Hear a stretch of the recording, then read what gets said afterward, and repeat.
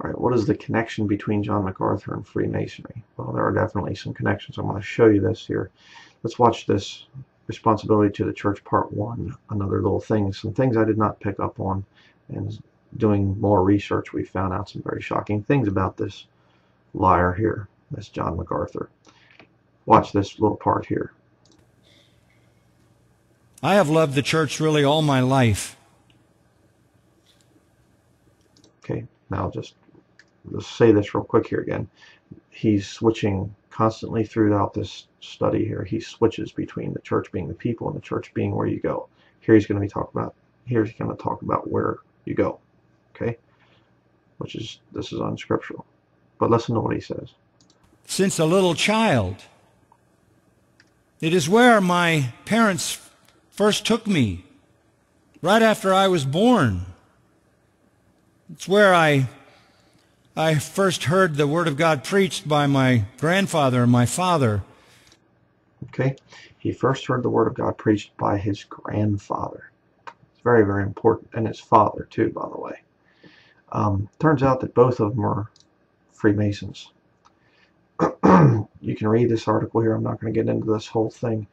I read a lot of this, but I just have a terrible time reading things online, so I'm going to be printing this out and reading it more in detail. But he's definitely got some Masonic tie-ins here. You go down through here. His grandfather was Reverend Thomas Fraser Fullerton, was his grandfather's name. Okay, and right here you have Thomas Fraser Fullerton, past Grand Master. So he was a Freemason, his grandfather, and he was also the pastor of St. James Presbyterian Church in Charlottetown, Prince Edward Island. So his granddaddy was a past Grand Master in the Masonic Lodge. You go down through here, and John MacArthur's father, Reverend Jack MacArthur, was the pastor and close friend of 33rd degree Mason Roy Rogers, Dale Evans, Roy Rogers' wife, who was a member of the Eastern Star. Roy Rogers was reportedly converted and baptized by Jack MacArthur. And there's Roy Rogers' tombstone. His real name was Leonard Franklin Sly. It was 33rd degree Mason. So, kind of interesting, that John MacArthur, I was taken to church by my parents, and I went to my grandfather, I heard him preach and everything. Yes, his grandfather that was a past Grand Master. Pretty bad. The other thing I want to show you here real quickly is this book. It's called Slave by Dr. John MacArthur. This is very important, very telling. And you're going to see a Masonic symbol put in this thing. All right, but notice when we watch this, he's using mind control tactics of mainstream media. He uses extremely dramatic, like heavy metal type music, or really dramatic, really heavy drum beats and things. That's mind control. The screen is constantly shifting and doing this kind of thing. Plus, he's also using harmonics. Harmonics is in mind control. It triggers subliminal things in your mind. It's in the background. You have the music track, and then you'll have these sounds like that. It causes confusion in the mind, and they're able to get subliminal type of stuff in. It's really bad, and I'm going to show you this thing, but I'm giving you a warning beforehand before we watch this.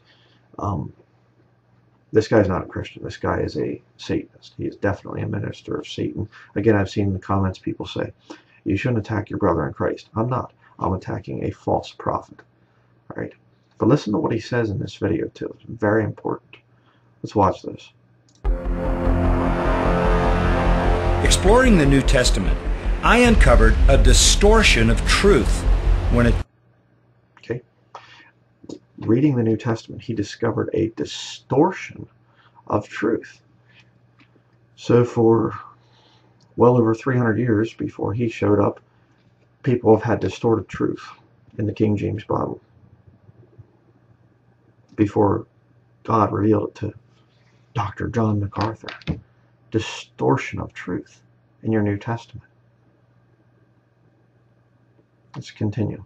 Came to the word doulos. Doulos means slave.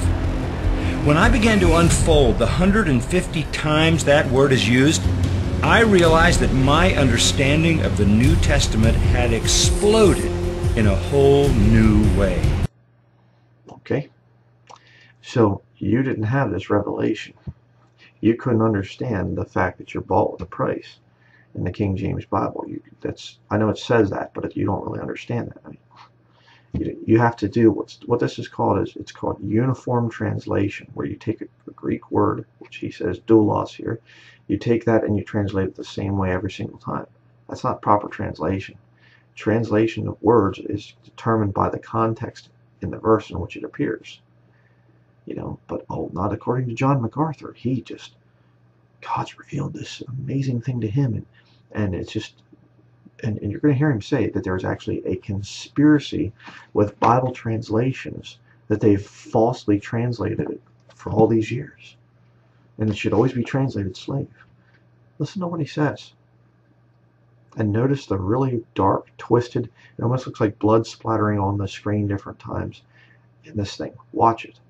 The book Slave is about the hidden word that unlocks the believer's identity. Okay, let me just say that real quick too. This is Masonic ritual. The hidden word, Mahabone, is what it is in Masonry. The third degree, the Master Mason degree thing, and they tell the initiate the hidden word, the hidden name of God, unlocks the mysteries. He's a Mason. Let's continue. Virtually all English translations ignore the fact that doulos only means slave and translated servant. There had been a conspiracy to cover up a truth that is so essential to the New Testament. So there has been a conspiracy to cover up the truth. Sanctify them through thy truth, thy word is truth. Oh, not according to John MacArthur. According to John MacArthur, there has been a conspiracy to cover up the truth. So people haven't had the word of God until John MacArthur showed up and revealed the hidden word of Masonry. Christianity. Excuse me. He's a Satanist. You understand that? He's a minister of Satan. Understand, people need to rewire your brain here. The Bible says in 2 Corinthians chapter 11 that Satan's ministers appear as the ministers of righteousness. They don't appear like Marilyn Manson or Anton LaVey or somebody like this, Michael Aquino. Those people are showmen. They're just fleshly, wicked people. Ministers, true ministers of Satan, show up like this man right here. This guy's a textbook example of a minister of Satan. But watch when they show the word slave coming up. Watch this. That without it, we misunderstand our relationship to Jesus Christ. The servant does a job. The slave is owned.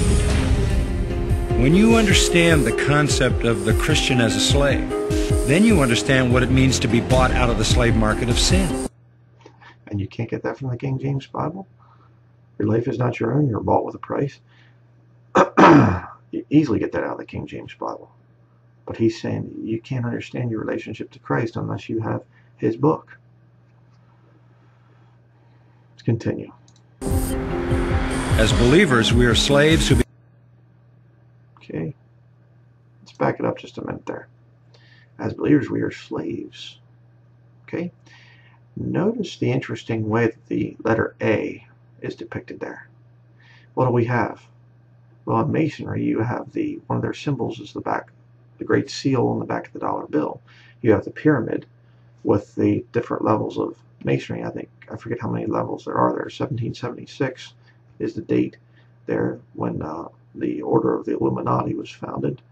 And he was shaped as a Novus Ordo Seclorum, announcing the conception of the new order, the new secular order, the new order without God, is what the Latin is there on the back of the dollar bill.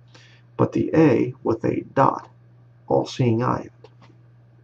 Notice it doesn't have the E, the line like the E there, like it should. And now watch the rest of the words as he goes through this. You'll see they're all connected nicely with lines and things. But they make a special thing about the A with the all-seeing eye. Watch this. So we are slaves who become friends, friends who become sons, sons who become joint heirs. Just changes everything that I perceive about the Christian life.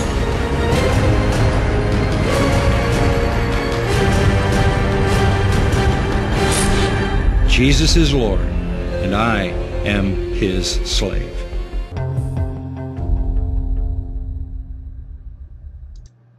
Jesus is Lord, and I am his slave. Yeah. He's a Satanist.